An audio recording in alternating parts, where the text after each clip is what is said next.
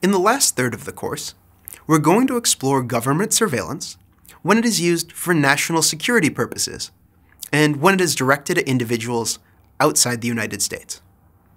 As we're going to see, while much of the terminology is very similar, the rules can be very different.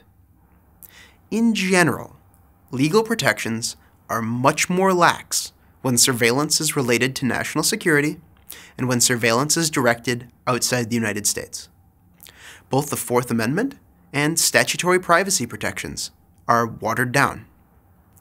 Moreover, these areas of law have largely developed in secret, ex parte proceedings, even more so than the law that applies to ordinary law enforcement.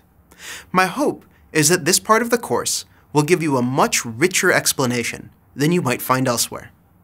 We're going to explore these areas of surveillance in two segments. This part focuses on how constitutional and statutory protections are different in national security contexts and when applied outside the United States. In particular, we're going to look at the Foreign Intelligence Surveillance Act, or FISA, which is roughly the intelligence parallel to ECPA. In the next and final part of the course, we're going to look at specific national security agency surveillance programs. We're going to explore how those programs seem to technically operate, and we're going to explore the legal underpinnings of those programs. Before turning to the substantive material, I want to make 3 notes. First, my aim here is to describe the law as best I can, and to present the best articulation of competing views.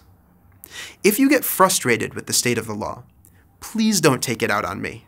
I certainly don't agree with everything I'm about to present. Second, as we move through this part of the course, try to keep in mind how the rules compare to what we've learned about ordinary law enforcement. Some of this area of law is going to look very similar to what we've already seen under ECPA. Not identical, but very similar. Other parts are going to look totally alien, with substantially lesser protections and substantially different statutory interpretations that seem like they would never fly for ordinary law enforcement. So keep that in the back of your mind. Third, this part of the course, perhaps more than any other, will challenge you to think like a lawyer.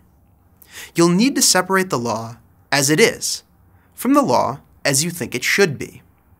That's a very important skill, since it allows you to better predict how courts might rule, it allows you to make more effective critiques of current practices, and it allows you to more precisely suggest reforms.